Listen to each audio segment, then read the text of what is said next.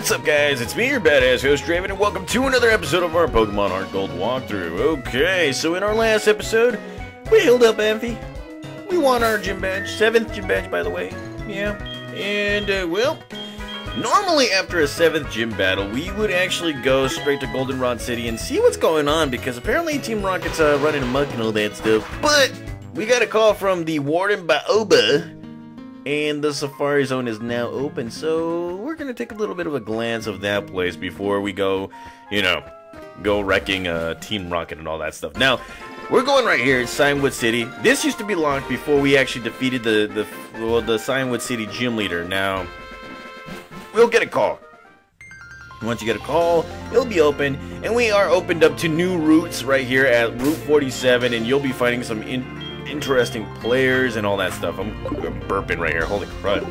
But yes, let's do this. Let's go ahead and start battling. Let's go ahead and start just destroying everybody, because hey, we are undertrained. If you guys haven't remembered the Mahogany City gym battle, how we won that, yeah, definitely don't want that happening again.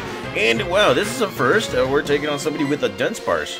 I wonder if Dunsparce will ever get an evolutionary form. I don't even know. I don't think so. I don't know. Well, they did kind of do an evolutionary form for Farfetch'd and Galar, so, you know, maybe another region and all that stuff, it could evolve. I don't know. We shall see. I could be wrong. Now, let's see. As you guys probably already noticed, yes, this is a post-com. This is the 3rd episode I'm doing a post-com on Pokemon Heart Gold. This used to be live com. I'm sorry, guys. I'm very, very sorry, but the reasoning behind this whole post-com thing is this, because, well, my computer has gotten a little too heavy with files, thus making this whole, like, recording, live com and all that stuff a little too much for, you know, for the program right here. So, what a better way to do everything perfectly than to just do a post-com and all that stuff. So from here on in, Pokemon Heart Gold will be post-com. I am sorry, guys, if you guys were looking forward to a live com on Heart Gold, but it is what it is. I like things to be done the right way, and this is the right way for me right now. As for any other DS games that I may have planned, like Pokemon Black and White 2, eventually I'll get to Pearl and Diamond somehow. I don't even know. God damn. They will all be done, you know, post-com and all that stuff. So I do apologize in advance, guys. Now, let's see. Let's go ahead and heal up our Pokemon right here. Wow, we didn't bring a lot of items. Yeah, that's something that we need to take care of too. Okay, so, oh crud, we don't have anything to heal that paralysis. Good God, we need a... What is going on, man? Like, what have we done? I don't even know. Okay, so... Here we are in Route 47, and yes, you can actually catch some interesting Pokemon, one of them being Steelix. Believe it or not, guys, you can actually find Steelix within these cliffs right here. It's just a percentage. The percentage is very, very high, and yeah.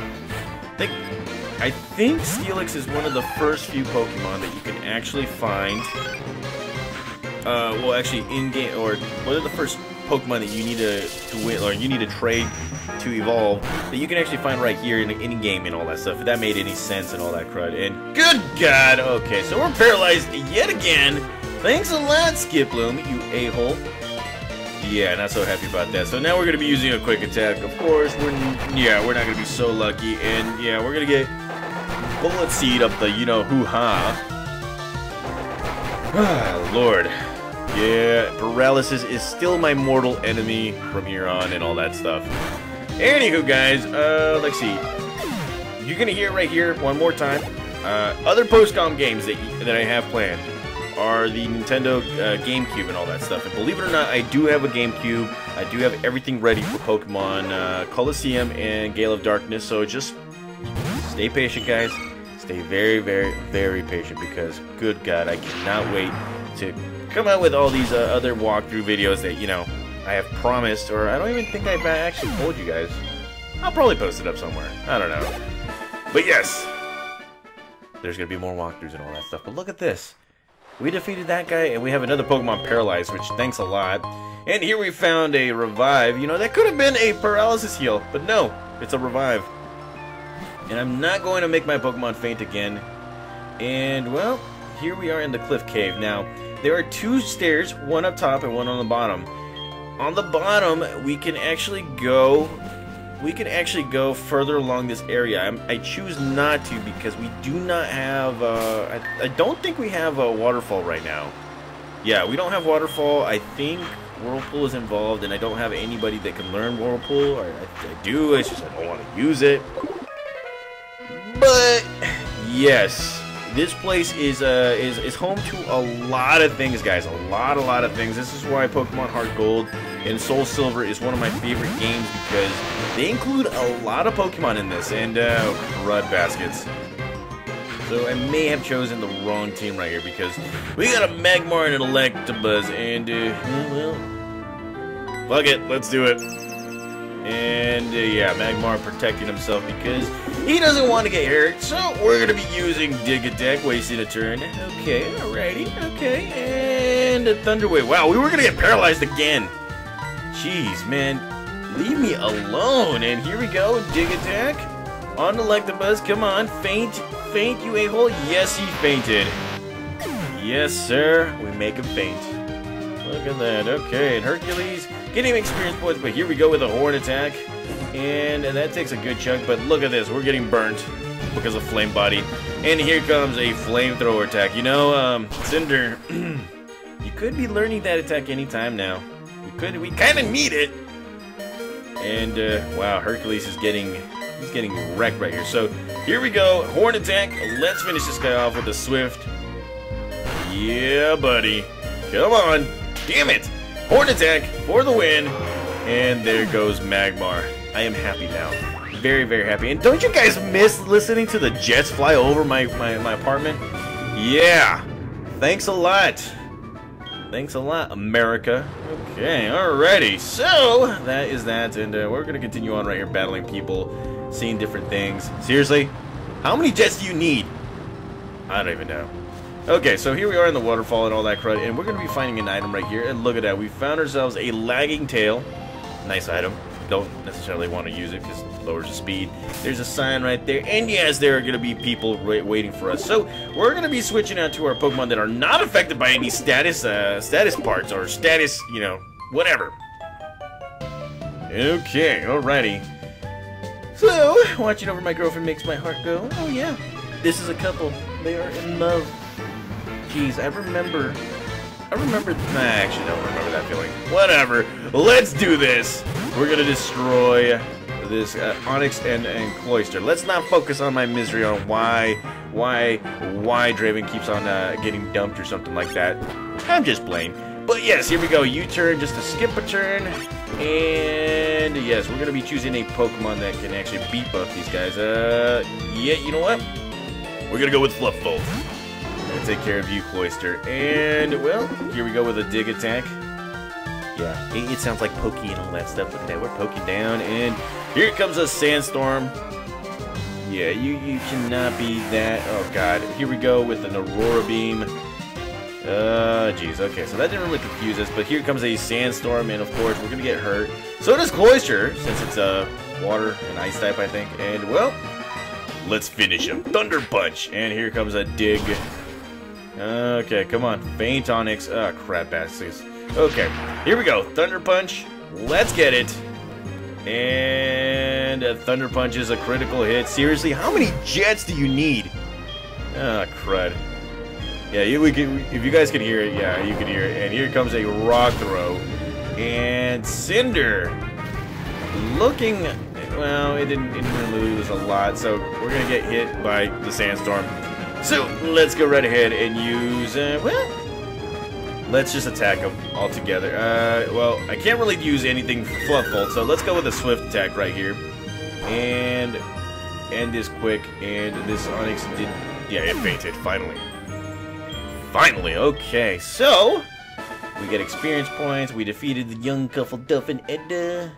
And, well, now we can actually move on right here. And, of course, our mom's going to be calling us every friggin' time, telling us that, hey, Draven, I left you a nice item. I bought it with your money. Could you just call us when you actually buy us, like, a Master Ball or something? No shade on you or anything. I do respect my mama. It's just, seriously, Stop calling me every so often. And look at this guy. He's right here, the photographer. Holy crud. Okay, so we're going to be taking another picture right here. Looking like pimps and all that stuff. Okay, so here it is. Another progression picture. Yes, we got our full team looking like pimps and everything. Okay, alrighty. So, let's move on right here. Yeah, we can check our pictures on our PC. That's actually pretty good. That way we can actually see the progression of our team. And, well, we're going to be attacked by a Pokemon. And look at that. We are going to find a Diglett. Holy bejeebus. A Diglett. Okay, alright. Diglets. Diglets are okay. Alright, we're gonna be, let's go right ahead and do something right here. We're gonna actually put on a repel because we do not need to get attacked by Pokemon right now. I think you can find Taurus's right here too, if that's what you need. And, well, look at that. We found ourselves a nugget. Useful for, you know, buying some shit and all that crud. Okay, so, let's go right here, and here we are. The Safari Zone gate. Would you look at that, guys? We are in the Safari Zone. And now we're just gonna meet up with Batoba right here. Batoba. Hi, I have a feeling that or I've been waiting for you. What'd you think? It's a brand new Safari Zone. By the way, I just had an idea. Would you like to take the owner aptitude test? Sure. Now the owner aptitude test, you have to capture certain Pokemon that he wants you to capture. After you do like maybe 1 or 2 trials, maybe 3 or 4, I don't even know. Yes, you will be the owner, the official owner of this whole Safari Zone. Now, there is a little something. Make sure to take out one of your Pokemon from your team, because he does require you to capture a Geodude from here. Now, if you've already caught a Geodude elsewhere, he will not take that Pokemon. It has to be right here, the Safari Zone. Eventually, the Safari Zone will progress, will expand, and you'll be able to you know, switch from time to time, the places, to everything, just to capture all these Pokemon. And look at this, Geodude. And as always, we can only throw Safari Balls at it, so, yeah, that's that right there, okay? I don't think I captured this one right here. Come on, 3, 10. Damn it! Okay, so like I was saying, guys, make sure to take one Pokemon out. Progression will take place a little bit later on, and look at that. You find yourself a level 17 Magneton. You could capture this guy, and you could, you know, probably get better moves or something. I don't even know. I'm just suggesting something. And, well, yeah, you'll be able to capture some rare Pokemon right here, too. Some that you probably thought that you wouldn't get until, like, Mount Silver or anything like that. I would suggest looking all over the place for those specific Pokemon if you want to build a bigger and better team. I might do that. Maybe. I don't know. Like I said, I have already recorded 15 episodes of this, so I don't think so. And look at this. We found ourselves a Geodude. Let's go right ahead and throw this Safari Ball. Come on, buddy. Get in my Pokeball. As you probably already know, I already captured a Geodude. But like I said, yeah, we kind of need to capture a Geodude from here, a native from here. So, there it is. We caught ourselves a Geodude, and we will not nickname this Pokemon. It has been transferred, so we have to go back to the PC and capture or get that Pokemon. So, we're going to get the heck out of here. We don't need to do anything else except just get that Geodude, and, what the hell? Oh yeah, we're gonna have to go back down, okay. My bad. My bad, guys. My bad. Okay, so, yes, leave the Safari Balls, and, well, we gotta go back to the PC and grab our Geodude. As you can see, he doesn't see it on your team, so, again, you're gonna have to go straight for the Geodude. And I believe you can actually do other games right here, too. Don't necessarily remember what it was, but eventually I'll figure it out. I don't have the handbook right now, so let's go back to the PC. Let's get in there.